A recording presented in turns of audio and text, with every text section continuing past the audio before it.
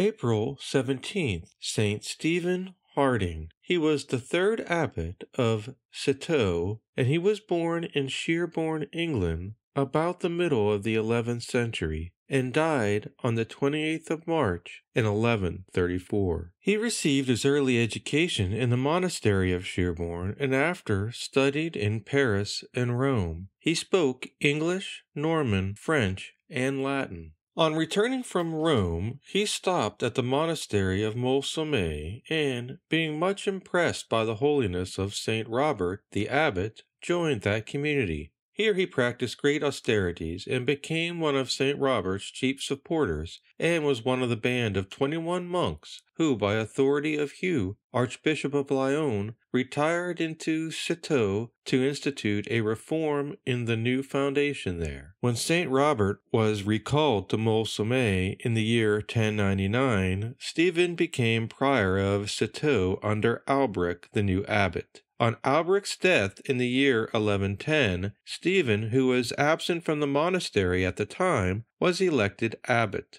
The number of monks was now very reduced, as no new members had come to fill the places of those who had died. Stephen, however, insisted on retaining the strict observance originally instituted, and, having offended the Duke of Burgundy, Citeaux's great patron, by forbidding him or his family to enter the cloister, was even forced to beg alms from door to door.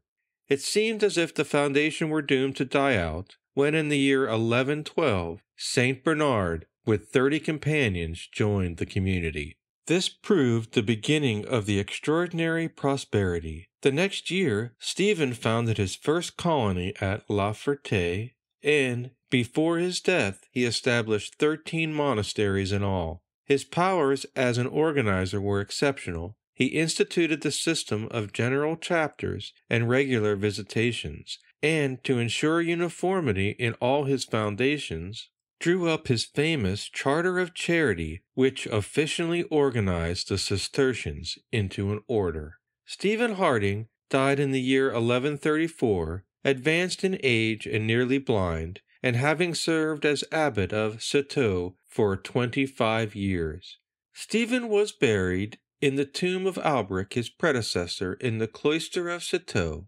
In the Roman calendar, his feast is April 17th, but the Cistercians themselves keep it on the 15th of July, regarding him as the true founder of their order.